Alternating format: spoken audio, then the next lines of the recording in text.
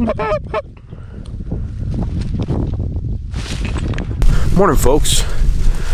It is October the 8th. We got a strong west wind blowing today, and I am all by my lonesome out here in a silage field, hopefully trying to traffic some honkers. Weirdly enough, they're not using the silage right now. Flying over it, but they ain't using it. They're actually sitting in a pasture, which is north of me. Gonna try to traffic them into this field. Don't have a giant spread out today.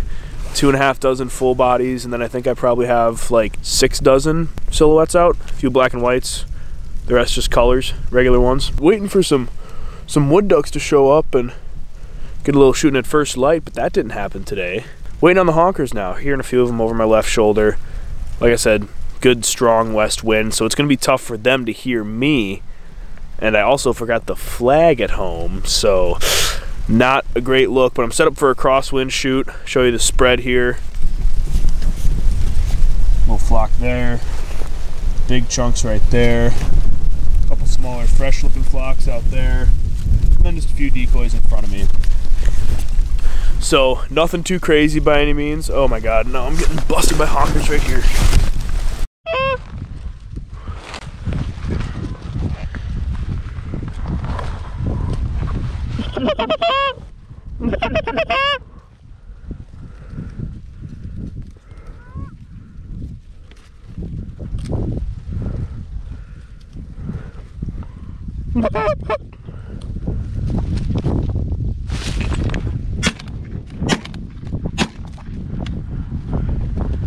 There's 3.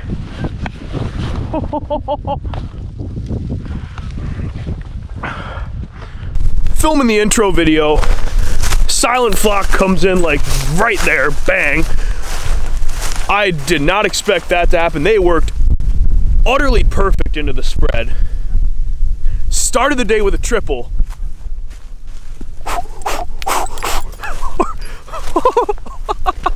You gotta be kidding me right now, baby. There is not a better way to start the day than that. Whoa! Whoa! Oh my god!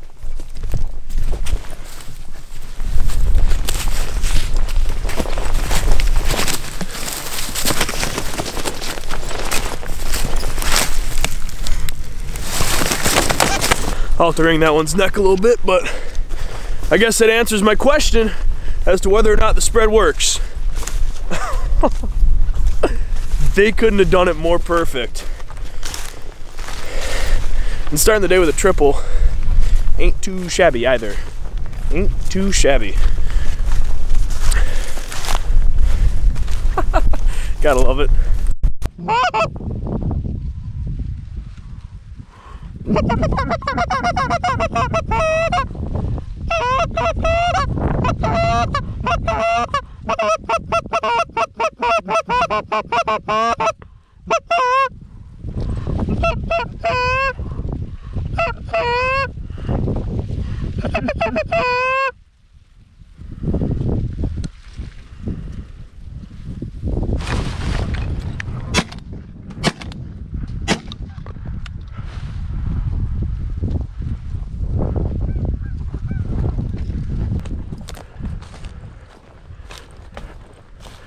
Just about perfect. Whew, lovely bird. After further review, I didn't even get those birds really working in frame on the GoPro, which is awesome. Not really at all. Kind of unfortunate, but you can see, I mean, you can see me shoot obviously, and like you can see the flock kind of sort of, but you can't see them when I take them when they're right here. GoPro is at a bad angle on the head, didn't realize it. Happens when you're filming. I'm glad I got the triple on film, and you know, got me missing technically out of shot, so that was kind of intentional. Need one more goose. Happened pretty fast. It's only like, it's early, 7:30. Been shooting light for half an hour and I'm already pretty much done. Should be done, but I suck at shooting. Oh, there's some geese right there. Cool.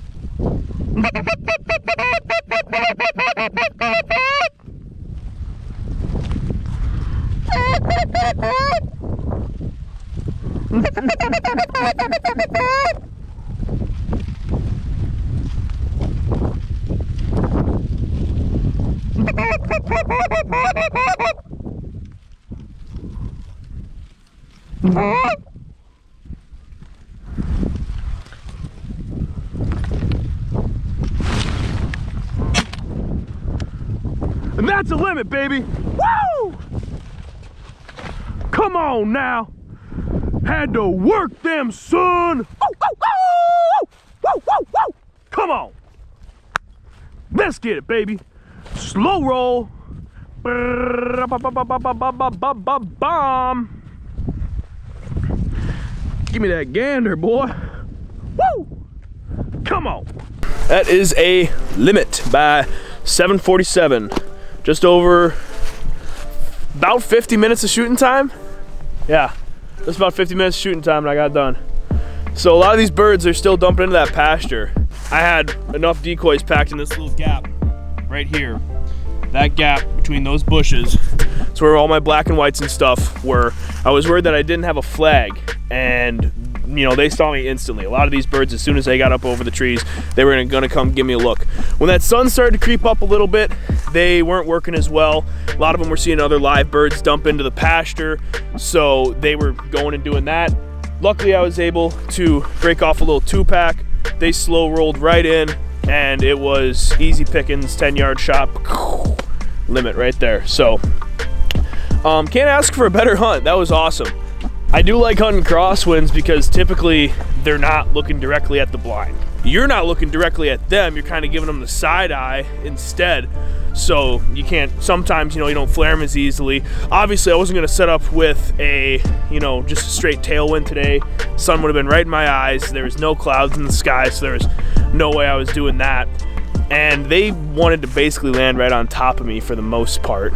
That flared a few birds, but also it allowed for some really close shooting and some really easy shooting.